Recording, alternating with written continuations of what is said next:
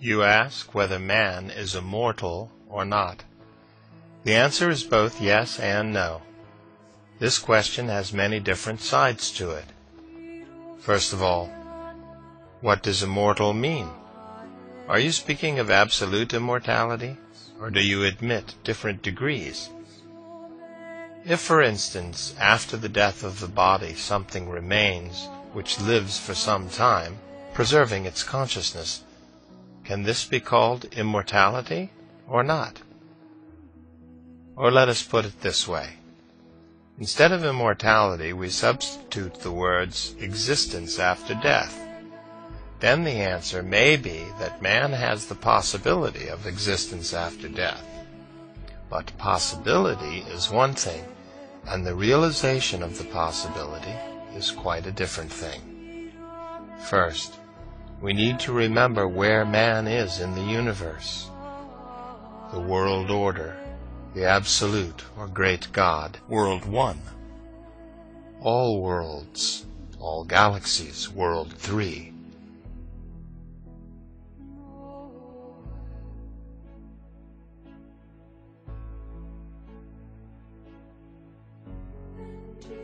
Our galaxy, the Milky Way, world 6.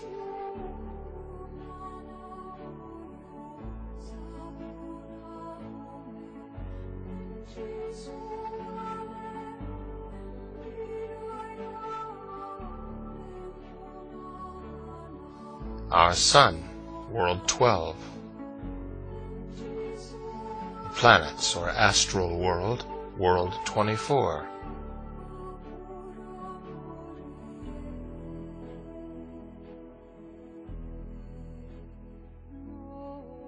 The Earth, phenomenal world, world 48. The Moon, world 96.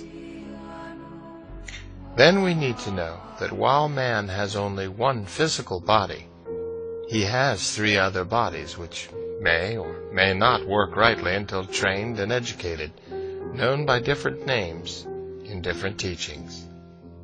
The first body, known as the carnal body operating with vital energy, also called the carriage, or the physical body. The second body, called sometimes the natural body operating with psychic energy, also called sometimes the horse, the center of feelings and desires. The astral body. The third body, called the spiritual body, operating with conscious energy, sometimes called in an Eastern analogy the driver, the mind, the mental body. The fourth body, or divine body, operating with divine energy, called in the analogy from the East of the horse and carriage, the master, I consciousness, or will, sometimes referred to as the causal body. The body of a man, with all its motor reflex manifestations, corresponds simply to the carriage itself. All the functionings and manifestations of feeling of a man correspond to the horse, harnessed to the carriage and drawing it. The coachman, driver, sitting on the box and directing the horse corresponds to that in a man which people call consciousness or thinking. And finally, the passenger, seated in the carriage and commanding the coachman, is that which is called I. The fundamental evil among contemporary people is chiefly that, owing to the rooted and widespread abnormal methods of education of the rising generation, this fourth personality, which should be present in everybody on reaching responsible age, is entirely missing in them, and almost all of them consist only of the 3 enumerated lower parts. In other words, almost every contemporary man of responsible age consists of nothing more or less than simply a hackney carriage, and one moreover composed as follows: a broken-down carriage which has long ago seen its day, a crock of a horse, and, on the box, a tatterdemalion, half-sleepy, half-drunken coachman, whose time designated by Mother Nature for self-perfection passes while he waits on a corner, fantastically daydreaming for any old chance passenger. The first passenger who happens along hires him, and dismisses him just as he pleases, and not only him, but also all the parts subordinate to him. Continuing this analogy between a typical contemporary man with his thoughts, feelings, and body, and a hackney carriage, horse, and coachman, we can clearly see that in each of the parts composing both organizations there must have been formed and there must exist its own separate needs, habits, tastes, and so on, proper to it alone, the varied nature of their arising, and the diverse conditions of their formation, and according to their varying possibilities in each of them there must inevitably have been formed, for instance, its own psyche, its own notions, its own subjective supports, its own viewpoints, and so on. The whole totality of the manifestations of human thinking, with all the inherencies proper to this functioning and with all its specific particularities, corresponds almost exactly in every respect to the essence and manifestations of a typical hired coachman. Like all hired coachmen, in general, he is a type called cabby. He is not entirely illiterate because, owing to the regulations existing in his country for the general compulsory teaching of the 3 R's, he was obliged in his childhood to put in an occasional attendance at what is called the local school. Although he himself is from the country and has remained as ignorant as his fellow rustics, yet, rubbing shoulders owing to his profession with people of various positions and education, picking up from them by bits here and bits there a variety of expressions embodying various notions, he has now come to regard everything smacking of the country with superiority and contempt, indignantly dismissing it all as ignorance. He considers himself competent even in questions of religion, politics, and sociology. With his equals he likes to argue. Those whom he regards as his inferiors he likes to teach. His superiors he flatters. With them he is servile. Before them, as is said, he stands cap in hand. One of his chief weaknesses is to dangle after the neighboring cooks and housemaids, but, best of all, he likes a good hearty tuck-in, and to gulp down another glass or two, and then, fully satiated, drowsily to daydream. To gratify these weaknesses of his, he always steals a part of the money given him by his employer to buy fodder for the horse. The totality of the manifestations of the feeling localization in the man and the whole system of its functioning correspond perfectly to the horse of the hackney carriage in our analogy. Incidentally, this comparison of the horse with the organization of human feeling will serve to show up particularly clearly the error and one-sidedness of the contemporary education. Thanks to the abnormal conditions around it, the horse has never received any special education, but has been molded exclusively under the influence of constant thrashings and vile abuse. It has always been kept tied up, and for food, instead of oats and hay, there is given to it merely straw, which is utterly worthless for its real needs. Never having seen in any of the manifestations towards it even the least love or friendliness, the horse is now ready to surrender itself completely to anybody who gives it the slightest caress.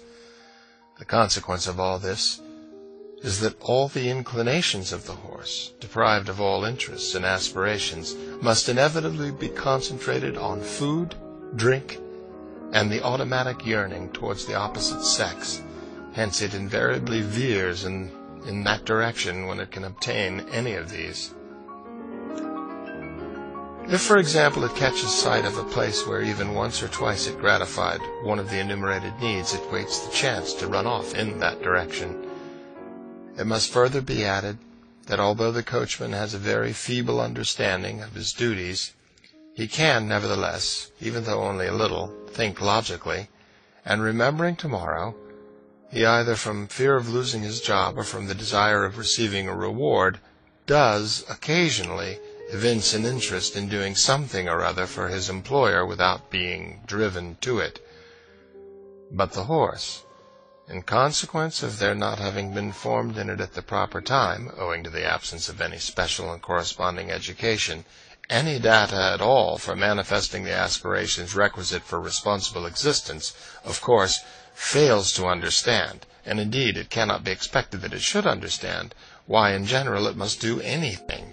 Its obligations are therefore carried out quite inertly, and only from fear of further beatings. As far as the carriage or cart is concerned, which stands in our analogy for the body without any of the other independently formed parts of the common presence of a man, the situation is even worse. This cart, like most carts, is made of various materials, and furthermore is of a very complicated construction. It was designed, as is evident to every sane thinking man, to carry all kinds of burdens, and not for the purpose for which contemporary people employ it, that is, only for carrying passengers.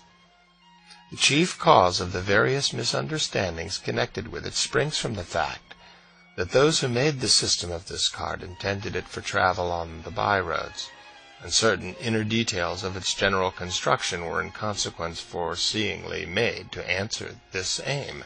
For example, the principle of its greasing, one of the chief needs of a construction of such different materials, was so devised that the grease should spread over all the metallic parts from the shaking received from the jolts inevitable on such roads, whereas now this cart that was designed for traveling on the by-roads finds itself stationed on a rank in the city and traveling on smooth, level, asphalted roads.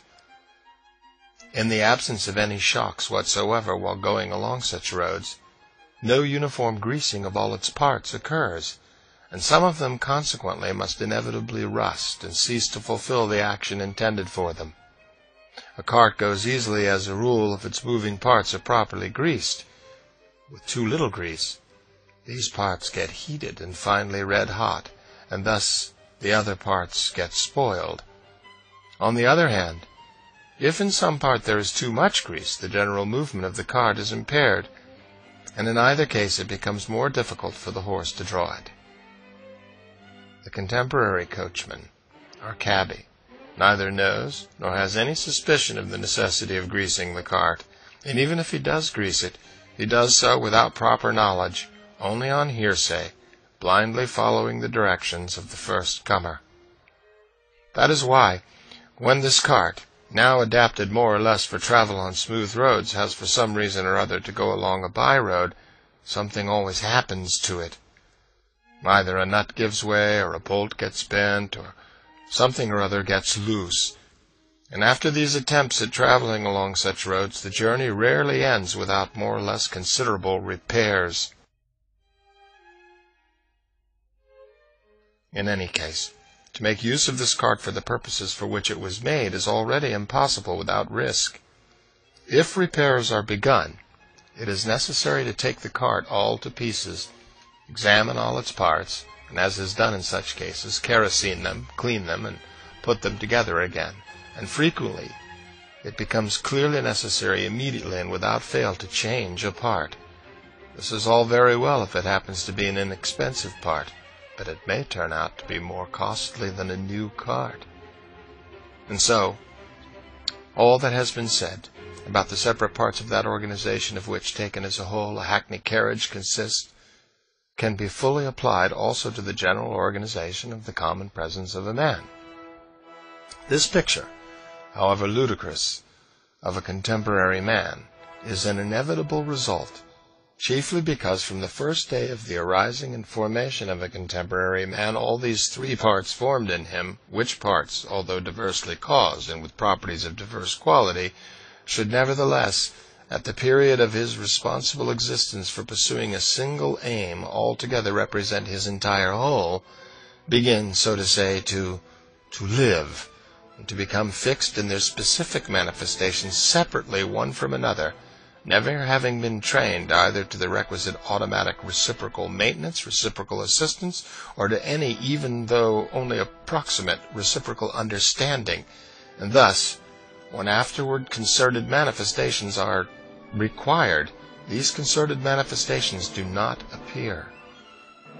Thanks to what is called the system of education of the rising generation, which at the present time has already been completely fixed in the life of man, and which consists singly and solely in training the pupils by means of constant repetition and to the point of madness to sense various almost empty words and expressions, and to recognize only by the difference in their consonants the reality supposed to be signified by these words and expressions, the coachman is still able to explain after a fashion the various desires arising in him, but only to types similar to his own outside of his common presence, and he is sometimes even able approximately to understand others.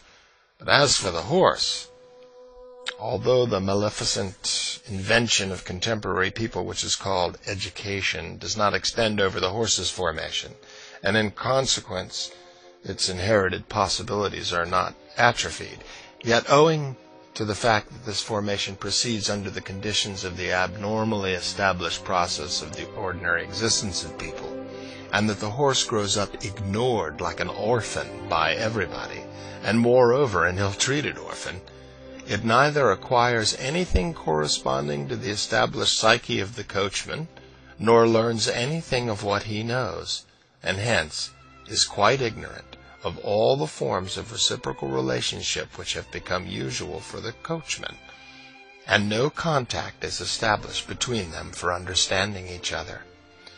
It is possible, however, that in its locked-in life the horse does nevertheless learn some form of relationship with the coachman, and that even, perhaps, it is familiar with some language. But the trouble is that the coachman does not know this, and does not even suspect its possibility. The point is that just as the separate independent parts of the hackney are connected, namely, the carriage to the horse by the shafts and the horse to the coachman by reins, so also are the separate parts of the general organization of man connected with each other, namely, the body is connected to the feeling organization by the blood, and the feeling organization is connected to the organization actualizing the functioning of contemplating or consciousness by a higher blood, that is, by that substance which arises in the common presence of a man from all intentionally made being efforts.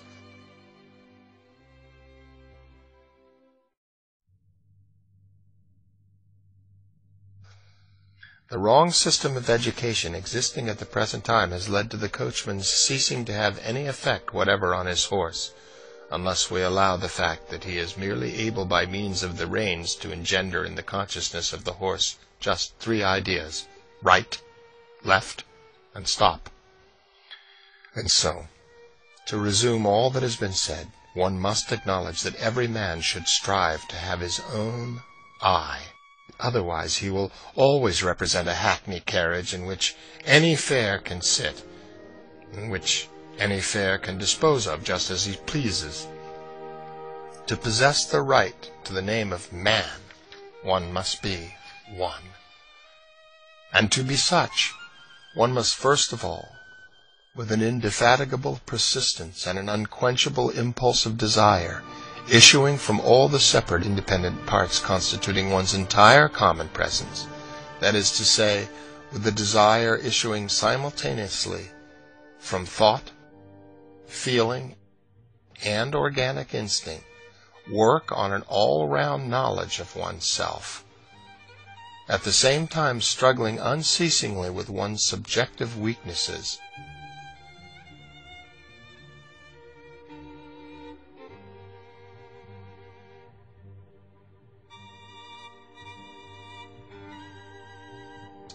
And then, afterwards, taking one's stand upon the results thus obtained by one's consciousness alone, concerning the defects in one's established subjectivity, as well as the elucidated means for the possibility of combating them, strive for their eradication without mercy towards oneself.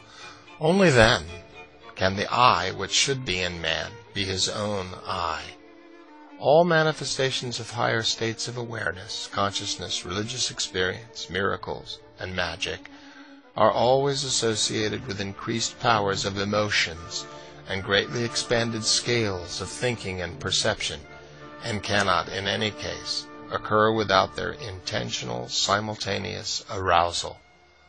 All religions, no matter what their current form, had in the beginning the same founding cause, that underlying all higher states was the need for specific, intentional, and intense efforts which produced in a man higher substances, higher energies, and the formation of higher bodies. Then the master may be in the carriage.